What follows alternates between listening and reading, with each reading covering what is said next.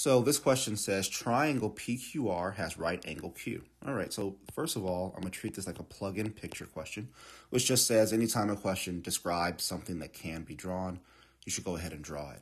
So here's my right triangle. Here's my right angle. I'm going to label that as Q, like the question said. I'm going to put P and R at my other vertices here.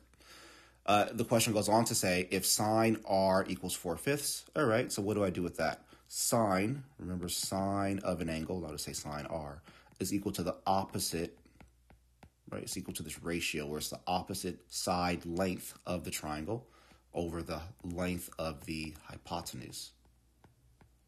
So from angle R, the opposite side is here, so that numerator is opposite, meaning that that would correspond with the length of 4. And then the hypotenuse, the longest side, is here, this PR, and that would correspond with the denominator of the ratio, which is equal to 5. Now, knowing that, I can figure out the length of QR. So there's a couple ways to do it. One is a Pythagorean theorem. It's a bit of the longer way to do it, but that is fine, which would say a squared plus b squared equals c squared.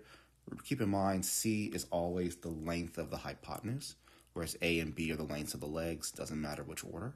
So I have a leg of 4, so I'm going to say I have 4 squared plus b squared, because I don't know what this side length is, I'll call it b, is equal to 5 squared, right, because the hypotenuse is 5. So this becomes 16 plus b squared equals 25.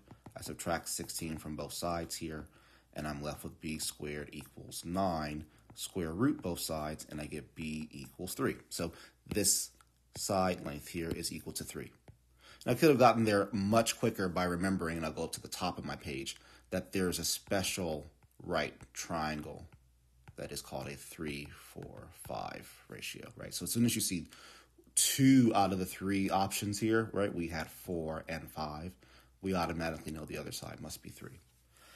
Okay, so we have the sides of our right triangle. The question asks, what is the value of the tan of P?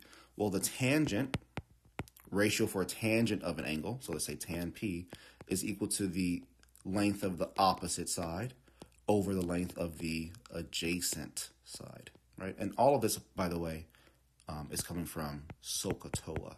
So if you don't remember that, please try to remember it, write it down. So SOH stands for sine is opposite over hypotenuse, something we already dealt with over here. CAH, which is not a part of this question, has to do with the cosine, and I'll say cosine X, is equal to the adjacent, the length of the adjacent side of the right triangle, divided by the hypotenuse. And then TOA is a tangent, right, which we just saw. It's the opposite over the adjacent. So the tan of P, we go to angle P here, and I'll use a different color.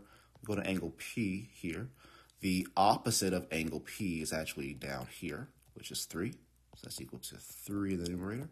And then the adjacent, right, which is not the hypotenuse, so the other remaining side, the adjacent to angle P is here, so 4. Right, so my answer is 3/4.